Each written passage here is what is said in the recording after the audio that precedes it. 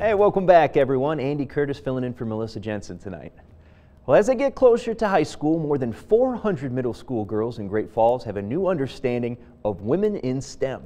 Now this morning they packed the new CMR High School STEM Center. Now if you don't know, STEM stands for Careers in Science, Technology, Engineering, and Math. And according to STEMlikeagirl.org, women hold only 24% of STEM-related jobs here in the U.S.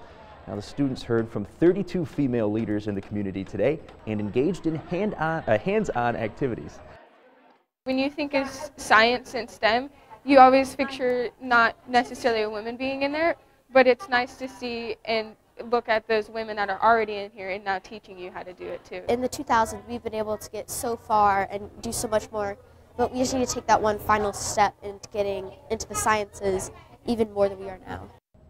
Now, the Girls in STEM event gave middle schoolers the chance to explore their options before scheduling their high school classes.